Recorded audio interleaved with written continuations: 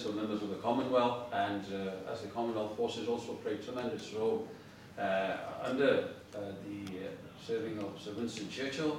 I'm now going to ask Lord Quban to say a few words on Winston Churchill, and particularly Winston Churchill's favourite personalities, which were the soldiers from around the world, and we will ask him to talk about the British Indian Army. Thank you, Shahzad Hayat. I'm grateful for you to give me this opportunity. I have to say that I haven't studied Sir Winston Churchill in detail, but however, I do know and have huge respect for him as our Prime Minister, who led us to victory during the Second World War, and the nation obviously remembers him in that way, and he's highly respected right across the parties for his leadership during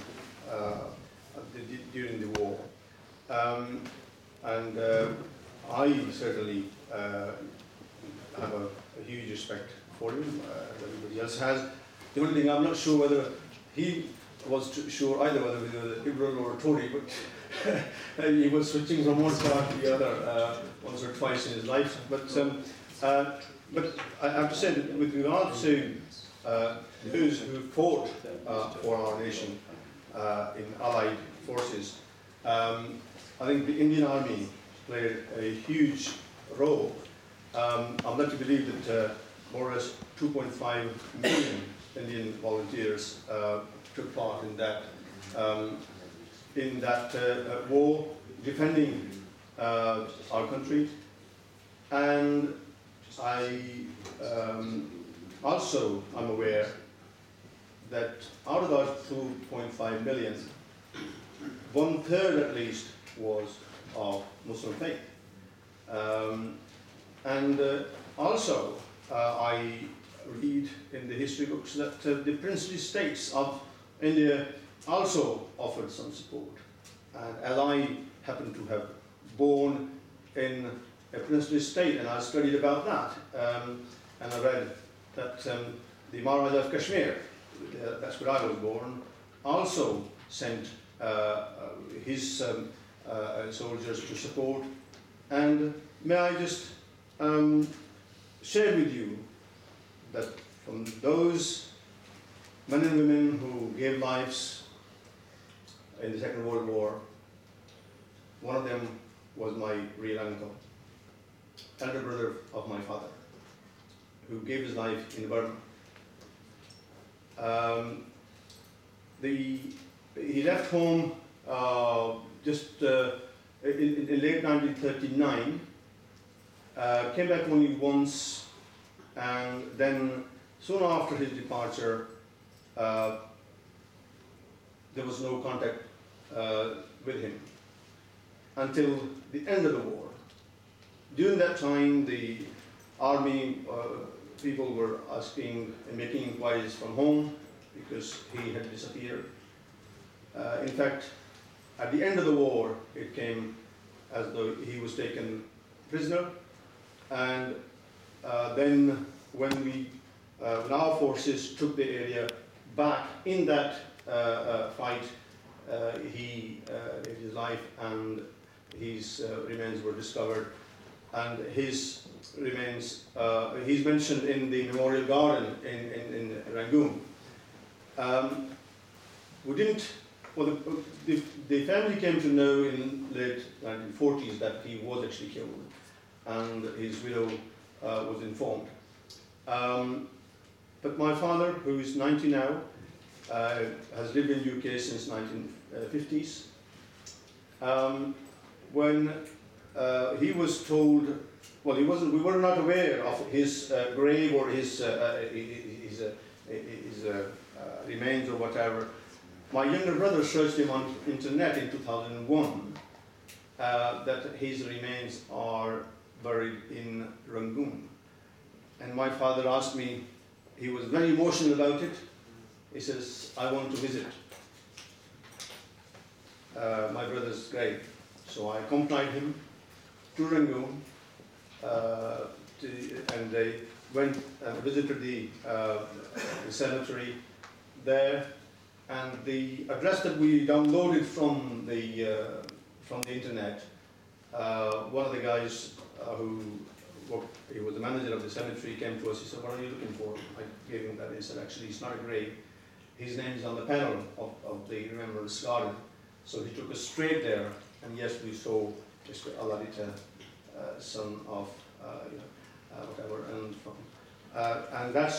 then we stayed there for a week, because the flight is only a weekly flight to Rangoon. But that's a little story to say that people from Kashmir also gave lives during the Second World War. It's only pity that sometimes we forget our friends. Those who have fought for this country in difficult times. I might just make a passing remark that Britain has forgotten Kashmiris.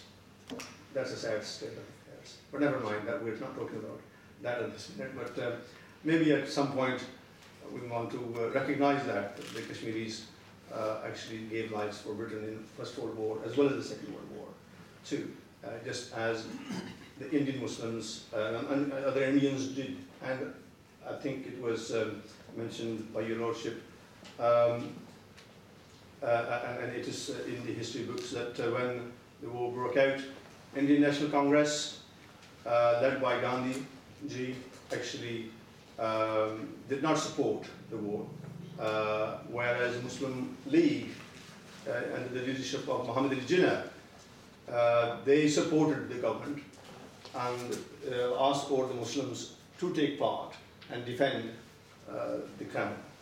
And that is another sign we need not to forget.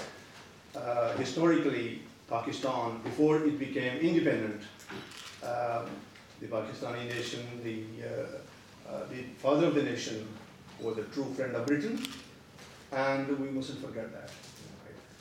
Thank you very much. My Lord Quban, thank you very much for that wonderful history, taking us from European side to the other side, and representing here as a foreparents, and we are still members of the Commonwealth. It now gives me great honour and privilege to ask the next gentleman, who represents a diverse community in his area, and he would understand better from his experiences, from his foreparents and families, of course as a parliamentarian, and a lot of Commonwealth members of the community are in his constituent. It gives me great pleasure to ask Richard Harrington, MP, to say a few words. Thank you. There will be a few words. I can't really follow the erudition of Lord Guthrie, or indeed Lord Howe, or yourself, Lord Cobain, other than to say that I would like to endorse what you said about the Kashmiris, because I know quite a few Kashmiris in my constituency whose parents or now grandparents fight in the Second World War. In fact, it was often said that because of generous support for Britain through the Muslim Council and everything like that, that was one of the reasons that when everything happened so quickly after the Second World War, that the British government were very well disposed towards his arguments about Pakistan. Unfortunately, that didn't help the Kashmiris. No. But it should be noted.